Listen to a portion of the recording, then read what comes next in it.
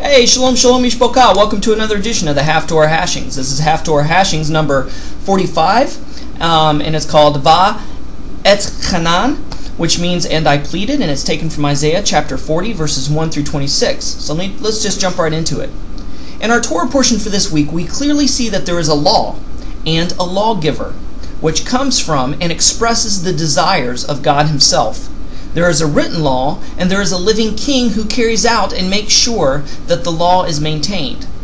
Now, this passage that I'm going to read from Isaiah chapter 40, verses 9 through 11, pay careful attention to the anthropomorphic phraseology. You can't help but think of the Messiah when we read these passages because, as I said, there is a written law, but there's also a living king. And who is that living king that comes to make sure that the law is maintained, that's going to set up a kingdom that's going to be ruled by this written law?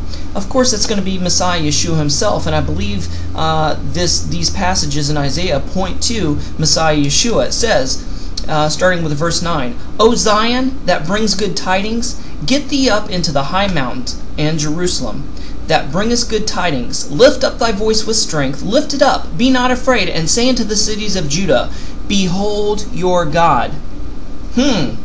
God is a spirit, and God is invisible. So how can you say, behold, see, look at God? It says no man can see God and live. The only way that you can see God and live, or that Israel or that Judah would be able to see God and live, is that if an emanation came from God himself and robed itself in flesh and came forth in that manner. And that's exactly what Yeshua Messiah did. He is the divine Mashiach. He is the emanation robed in flesh from Elohim, from God, from Adonai himself. So it says, behold your God. Verse 10, behold, the Lord God will come. He'll come. Okay, God is ever present. God has always been, always will be. So why do we need him to come? So this talks about, this alludes to a physical coming, a physical arrival of someone. And as we already established in verse 9, that this is going to be a divine personage. It's going to be God in the flesh. Behold your God. Behold, the Lord God will come with a strong hand. See, more anthropomorphic phraseology. And his arm shall rule for him. Okay, now it's saying that God has an arm. We know that God is a spirit, and God does not possess a physical body. Physical things don't apply to him. So what is this, his arm shall rule for him? Well, when somebody, like a king or some official, has what's called a right-hand man, somebody that is kind of an ambassador for them, that kind of does work on their behalf, sometimes they're called, as I said, the right-hand man or their arm. So Messiah Yeshua, this emanation from Adonai himself in the form of Yeshua Messiah, he is the arm of the Lord. Behold, his reward is with him. Again, alluding to a physical arrival. And will work before him, and his work before him. Verse 11, he shall feed his flock like a shepherd. Wow! Yeshua said in the Besorah of Yochanan, the Gospel of John, I am the good shepherd. And he shall gather the lambs with his arm and carry them in his bosom. Kind of reminds you of Psalm 23, right?